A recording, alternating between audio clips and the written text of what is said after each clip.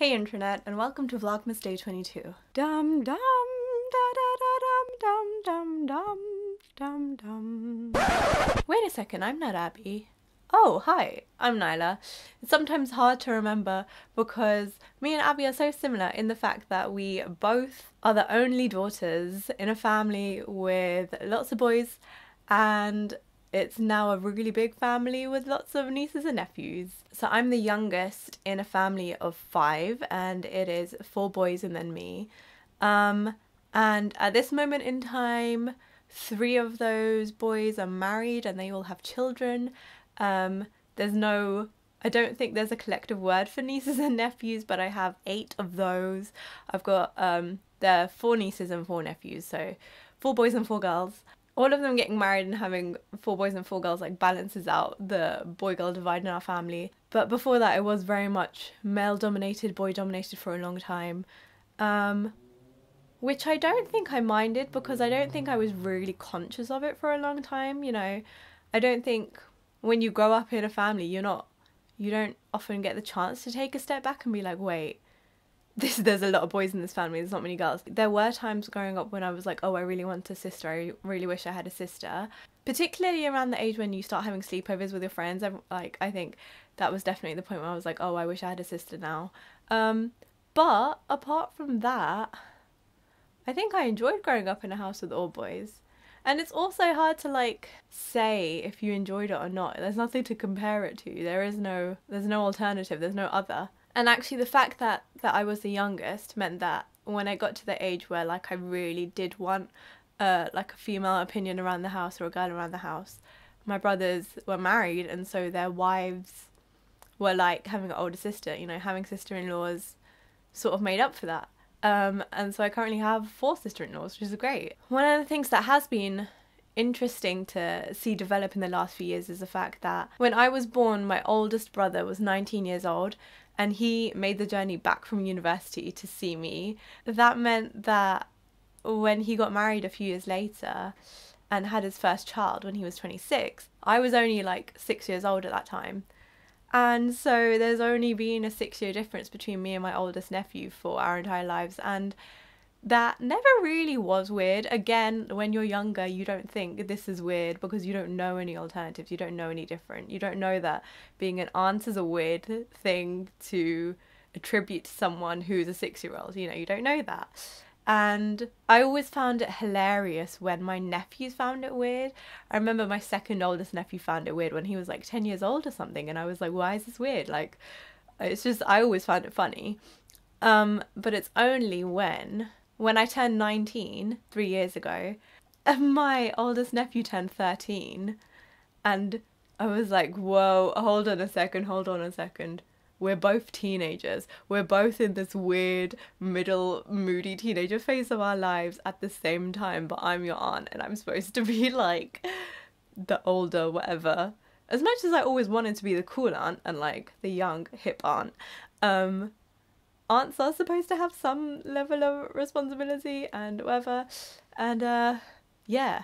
When we were both teenagers at the same time was the first time that I found it so weird. I took a step back and I was like, this is so strange. Oh my goodness. Now he's like 15 almost, and that is so weird to me again. I'm just like, I can't comprehend that. I think when they're young, it doesn't seem that weird because you expect your nieces and nephews to be little babies. But once they start growing up, then it just gets weird. And then when you're growing up, you are more conscious of it and you can take a step back and think about it, and that's when it gets weird. But before that, it wasn't really weird.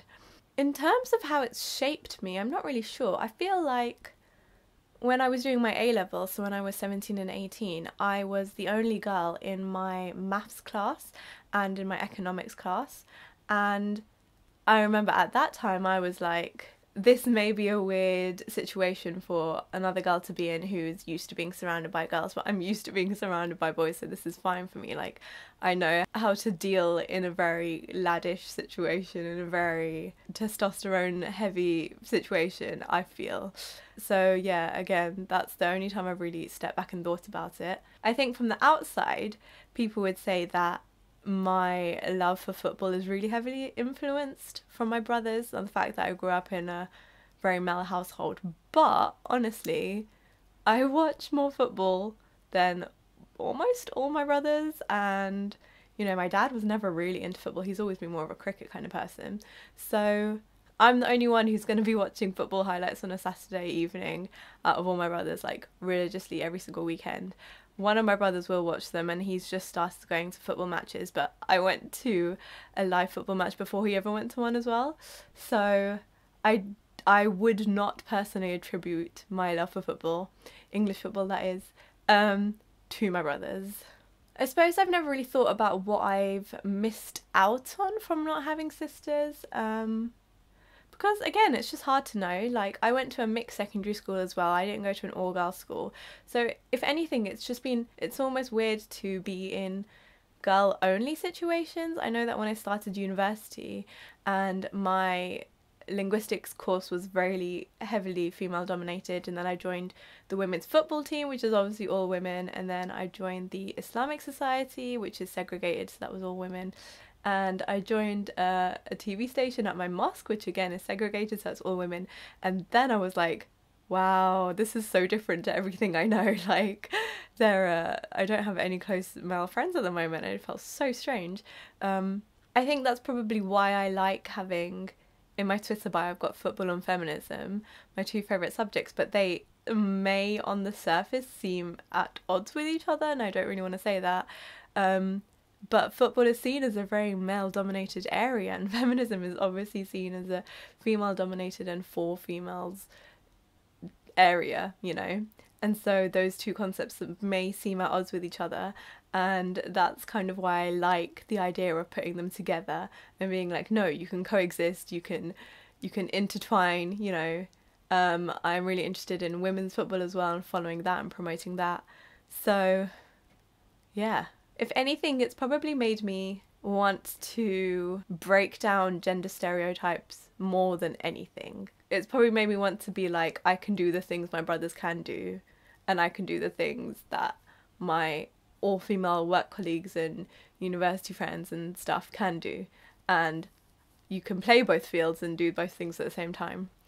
And yeah, that is probably the biggest takeaway I have had from growing up in a male-dominated family, being like, well, I am a cis female and I can do everything my brothers can do, and watch me, you know? I do think actually that growing up with 4 brothers has made me more of a feminist than anything else. So if you're thinking, wow, that's great, Nyla, but I really am missing Abby, well, I have good news for you. She posted a video on the exact same subject, and there is a link to it right here. So click that and you can see her video. And otherwise, she will be back tomorrow for the last few days of Vlogmas. So congratulate her on getting this far, and thanks for watching. Bye! Oh, I need to find a candle. Okay.